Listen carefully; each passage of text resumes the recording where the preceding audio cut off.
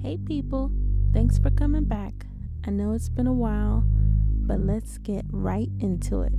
2 blow dry techniques, 8 steps each. So we're all done with washing and conditioning our hair. Woohoo! We used our 10 easy pre-poo steps to get started. Then our easy shampoo steps to cleanse, and 10 easy conditioning steps for some detangling and reconstructing. Now we can move on forward to styling our hair. This is the fun part. Blow drying pros: big hair, stretched hair, more manageability. You feel like Shaka Khan or Diana Ross, and you're able to see length clearer and retain it for long periods of time. Blow drying cons: excessive use can damage, break, or thin hair. High tension and stress on hair. Very drying to hair if not heavily moisturized correctly. Tools needed to blow dry. You'll need a blow dryer with or without a comb attachment with a temperature setting to dry and to stretch your hair. The pads of your fingers is all you'll need to massage product into your hair. You'll need clips to secure your sections.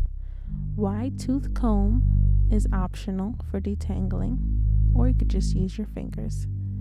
Butter to seal in your moisture. Oil and or leave-in conditioner to seal in moisture.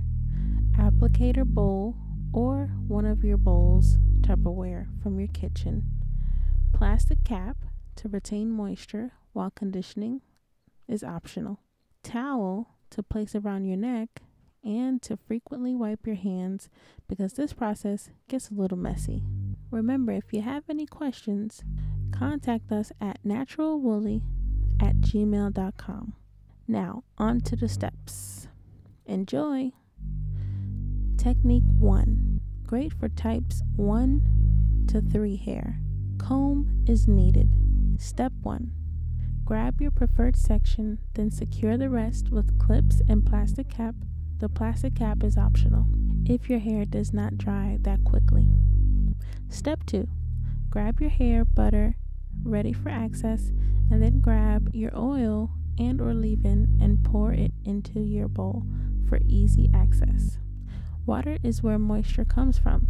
Butter, oils, and leave-ins aid to seal in the moisture or the water that is already saturated in our hair, and also to add nutrients. You want to use a butter, oil, and or leave-in conditioner that are nutrient packed. You can tell when a butter and oil or leave-in is great when you massage it on your skin and your skin absorbs it well and stays soft for a good amount of time. It will act similar towards your hair. If you would like to see a DIY video on how to make your own butter and oil, comment below and we'll be sure to share our recipes. Step 3. Grab a finger full of butter and place it on the palm of your other hand. Then take 3 fingers into your oil bowl. Quickly wipe the oil off onto the same palm your butter was placed. Then rub your hands together to mix both butter and oil together.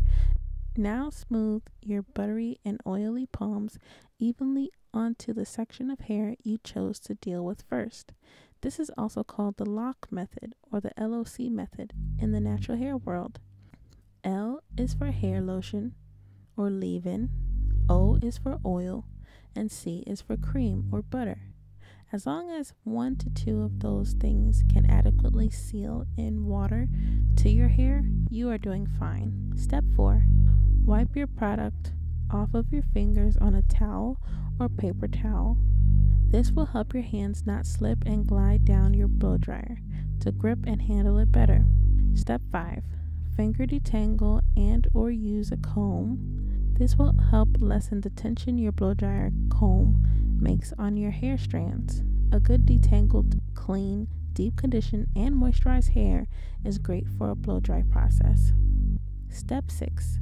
Blow dry the section with the comb attachment from ends to root on medium heat, not high, until dry. Be sure to continue to smooth your hair downwards as you are combing through your hair with the blow dryer. Be sure to have a secure hair attachment with no open creases to lessen snags, breakage, and tension. The goal is not to have your hair bone straight. The goal is to have it stretched enough to gain that big, voluptuous hair we all adore. You can blow dry with cool air, but it will take twice as long to dry, which is fine if you have the time. We will explore other ways to dry our hair with even less tension in Technique 2. Repeat steps 3 to 6 to the rest of your hair sections. Repetition, repetition, repetition. Step 8. Add a leave-in to your hair for added moisture, then seal it with the butter or oil, then you're all done. You can leave your hair like this as an awesome big style, or you can proceed to styling how you desire to. The blow dryer has a tendency to suck nearly all the moisture out of our hair. Feel free to replenish your hair with a leave-in. Remember, a good leave-in starts with water as its first ingredient on the back of your product. Then use a sealant, whether it's a butter concoction or an oil concoction of choice. Technique 2. The tension method. Comb is not needed. Step 6. Hold your section of hair out, stretched and taut, or very tightly stretched, but not too tightly to hurt your scalp. Then blow dry your hair without the comb attachment. This is called the tension method. It is less stressful and actually provides less tension than Technique 1. Technique 1 is great for types 1 to 3 hair, being that these types of hair can handle heat and tension a little better than type 4 hair. Type 4 hair loves to be left alone as much as possible. Step 7. Repeat steps 3 to 6 to the rest of your hair sections. Repetition, repetition, repetition. Step 8. Add a leave-in to your hair for added moisture, then seal it with a butter or oil. Then you're all done. You can leave your hair like this as an awesome big style. Great work! Comment below and let us know how these techniques work for you. Also, share your own techniques. Thank you for all your support on naturalwoolly.com and sending your beautiful pictures with your Natural Woolly shirts and products. Feel free to share with your friends and family about naturalwoolly.com. Join the Natural Woolly community here on YouTube, Facebook, Instagram, Pinterest, and Tumblr. Thanks for stopping by. Until next time, take good care of yourself, people. Peace and blessings. Natural Woolly.